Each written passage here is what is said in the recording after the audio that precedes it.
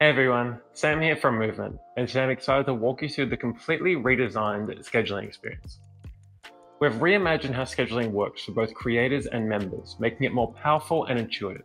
We've introduced 3 new calendar modes and a completely redesigned member experience. So let's dive in. Let's start with the global calendar. This can be your central hub for managing content that's visible to all members. You can access it in 2 ways. Directly from the sidebar here underneath content, or you can also click your calendar main navigation item. So the global calendar is perfect for scheduling community-wide events, weekly workouts, webinars, or live sessions. So to add things to my calendar, all I need to do is click on the date that I want to schedule things for. So I'll click on this one and I want to schedule a live class and maybe a workout. Then to reschedule things on the calendar, it's as easy as drag and drop. So now on my calendar in the app, my users will see that on the 20th, there's a workout, and on the 27th, there's a live class. So next up is the member calendar. Now, this is designed for personalized scheduling. To access it, simply use the drop-down on the top left and select member calendar, and then the member you want to schedule for. So this is your calendar that you're going to use for individual check-ins, custom workouts, or kind of personal training sessions. Now, this calendar is special in the sense that it also shows the content that has been scheduled onto the members calendar from programs they've joined or courses they've joined, or even content that they've scheduled themselves. So this gives you a nice bird's eye view of what the user is seeing as well. Again, I can simply add things to my user's calendar, and when I schedule things on this calendar, they will only appear for this member. Next up is the program or course calendar. Now I think this is where things get really exciting. So to access it, simply go to your content and programs and then select the program. And up here above the page tree, you'll see this new calendar option. Simply click that and now we are presented with a calendar specific to this program. Now when there's nothing scheduled as part of this program, you'll get a prompt to select the calendar mode. We have 3 modes: a rolling calendar, which is simply a date-based calendar. You can add things. It doesn't have a start or an end date. It's just a calendar.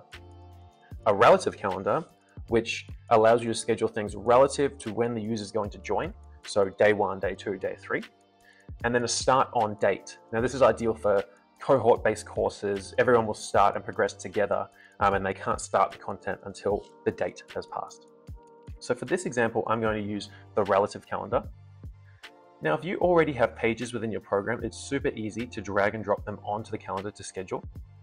Then you can use this little handle to change the dates of it. So now I've got this going from day 1 through to 7, and I can do the same thing for week 2. Now, when I add things to this calendar now, it's going to actually organize them in my page tree over here. So this workout is going to go on day 2, and I can option drag to copy into week 2. You can also use the copy to and repeat functions to copy the whatever it is manually. So now I have my 2 weeks set up. I can simply repeat this next one for, let's say, repeat it for another 2 more weeks. And now I have what I can use as week 3 and 4. So I can just come here and edit this as week 3 and week 4. And I have these now in the calendar. So I hope that shows how quickly you can build out a program using this new calendar. For your members, we've completely redesigned the in-app calendar experience with a vertical layout that's more intuitive and friendly. With this update, we now show a month's content at a time as opposed to a single day that we do now.